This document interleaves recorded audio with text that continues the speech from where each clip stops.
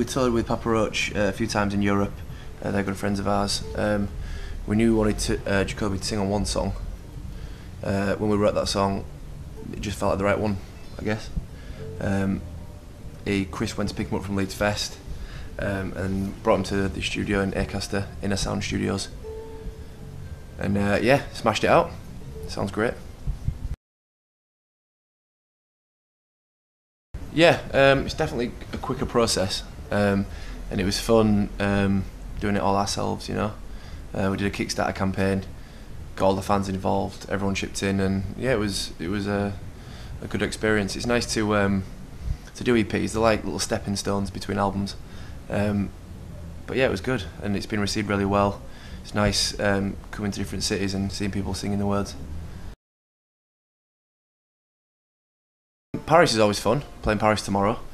Holland's great, Germany. Touring Europe's just fun in general, you know, like they really look after you over there and all the fans are crazy.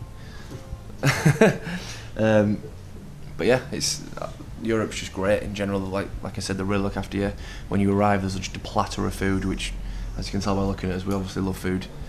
And when the beer runs out, they just fill it back up. It's just fucking heaven.